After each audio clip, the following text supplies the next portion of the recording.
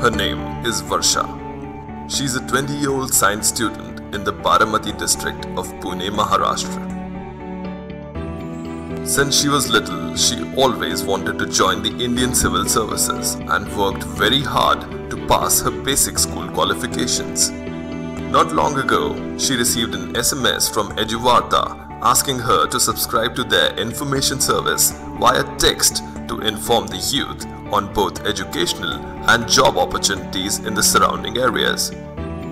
With 30,000 subscribers till date, this service has benefited more than 120,000 students. After signing up for this SMS service, she received information about a prestigious educational scholarship and decided to go for it and applied, and was delighted to be accepted. Today, she is pursuing her engineering degree in Pune and is one step closer to her dream.